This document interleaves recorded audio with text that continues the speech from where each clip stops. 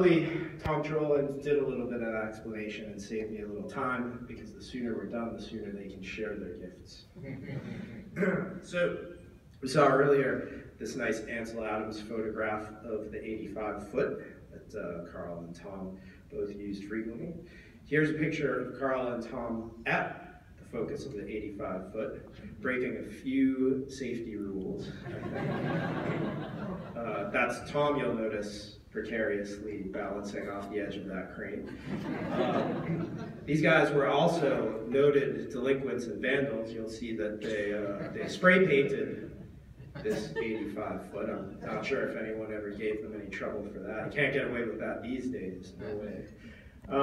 There they are, up at the focus there. There's Carl at the focus, and there's Carl and Tom in between the focus of the dish, up on the crane there. So, now, this is the Hat Creek dormitory. So, I've heard stories, maybe Carl can confirm these, it's probably pre-Trollin times, but there was two volumes, if you remember, of Messiah's Quantum Mechanics. Alcohol was not allowed in the dormitory at Hat Creek. Strictly forbidden. So, there was always a bottle of Jack Daniels behind the quantum mechanics book. The argument was, if you needed quantum mechanics in the middle of Bernie or Hat Creek, California, you needed some Jack Daniels. Apparently this lasted a while, but they moved the library. Is that correct? So, the dorm had no more library, no more hidden place for Jack Daniels, as far as I knew. Then when I was sent to Hat Creek to observe at BIMA, Susie Jorgensen was running the place. You had to warm up to Susie a bit. But when I finally told Susie that I worked with Carl and Tom, she lit up. She said, "Follow me." She brought me to a closet and opened the door and said, "I've been saving this for their return for the last 15 years. It's the original bottle of Jack Daniels still waiting for you behind the hot water heater in the dormitory." So, when I got to Berkeley, I went off to the Green Bank telescope to do some Zeeman study. So here's a great slide from Ron Bracewell. He says you can learn astronomy from books without ever looking through a telescope. But that is not the Berkeley way. One has to go out and do some observing. It should be historically noted that the year after he said this, he moved to Stanford. No good. So we went down to Green Bank. My first big observing run was with all of the Zeeman cohorts you've seen and will see tomorrow. But up until this point, there's an important point in my life where my life changed. I was a teetotaler. I did not drink. Carl said, without asking any religious, moral, medical, philosophical questions, he just said, "This is not acceptable."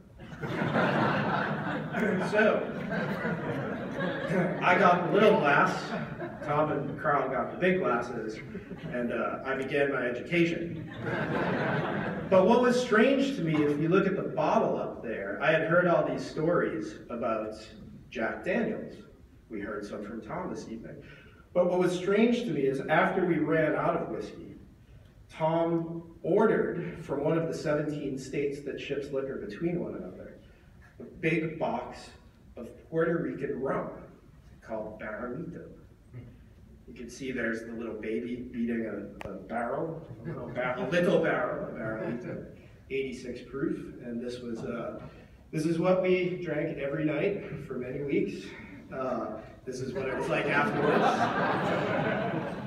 And there's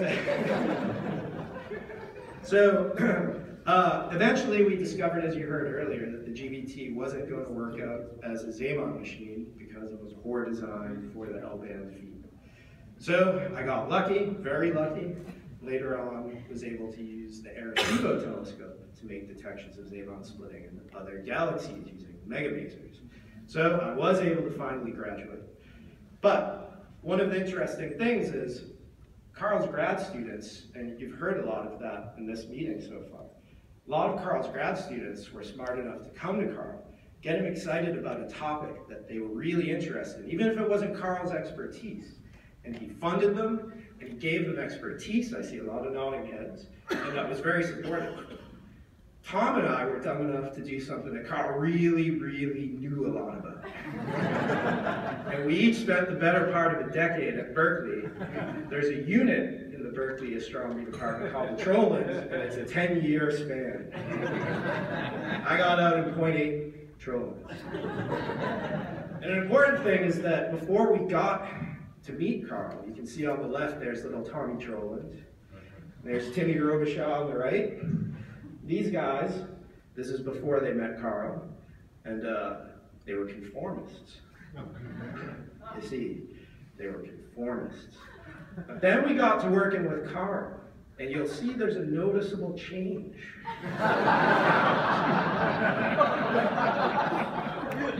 And so, I'd say that one of the first things that happened was we became non-conformists. But we heard earlier, there's another possibility. You could be a conformist, you could be a non-conformist, or you could align. So, over time, after a decade of working with Carl, there was an alignment. So, back on track. So, last week, I went down to, actually a year ago, I went down to Puerto Rico. I also went down last week. I got in very late in the San Juan, and I did not want to do the 2-hour drive to Arecibo. So, I was driving along, and I saw the street sign, and it said Bayamon. That was the first place that looked like it passed the jail. I thought, okay, we're past the jail. I'll find a place here. I pulled off. I bed down for the night. In the morning, I wake up, and it just occurred to me. I thought, geez, Bayamon, why do I know that name? And in the clear light morning, I realized, I remembered it from those hundreds and hundreds of bottles of Barrilito, they say Bayamon. So I went to the front desk, and I asked the woman at the front desk, do you know about this rum called Barrilito? And she looked at me and she said, no.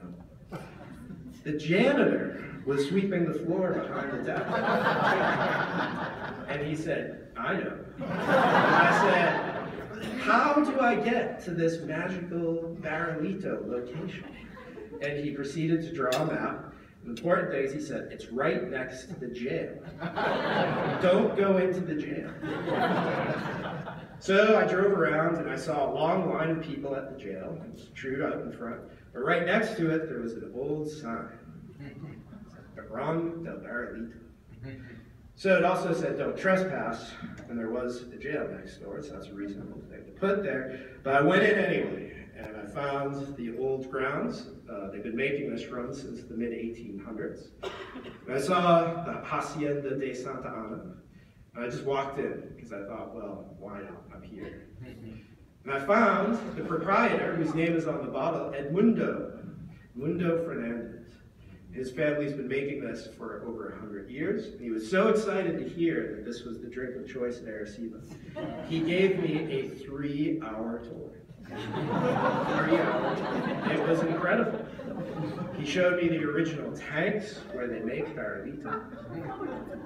He showed me the entire stock. He showed me the production line. Those are only 2 stars. No good. 3 stars. Tres estrellas. Es muy importante. But what really struck me is that we were walking through and there was this little tiny room. And in that little tiny room were little tiny barrels. There's my foot for comparison. And I said, what are these? And he said, Barrilitos. I said, well, can you tell me more? So he said, these barrels, which is, I've been pointed out, or it's been pointed out to me, not legal in America, but these barrels are brought in by families who have had these Barrilitos in their families for 100 years or so, and they bring them in, and they're filled up, and then at their convenience, they come back and take them back home. So that got me thinking. I remembered, well, there's that little Barrilito that the baby's holding on the bottom, right? And then, a couple hours later into the tour, we passed another room, and I saw a wood shop. And I said, what's that? And he said, well, this is where our Cooper makes little barrels. I had an idea.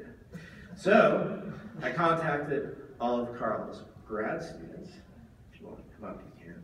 And so we decided that for a present for all of the help he's given us, and to express how much we're thankful for all of Carl's help, we got the Cooper at Barrilito to make Carl his very own little barrel.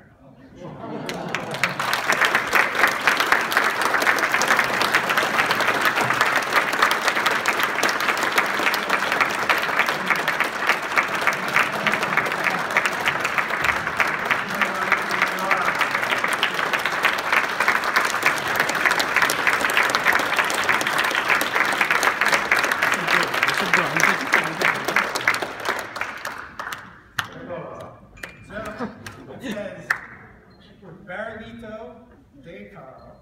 And then it says, Exo tus estudiantes. So, and here we have the instructions on how to make sure it retains all this valuable golden fluid. So there you go. And it's signed by all the students. all kinds of people here. So here, we'll put it on the little.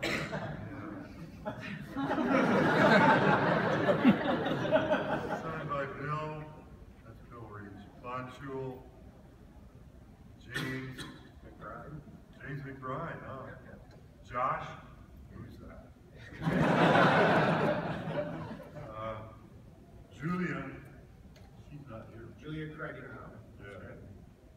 She's not here. She's not here. Katie, Mike, where are you? My God, you guys did all this. Priscilla and Jim and Tom and Dubois. I can't. Susan.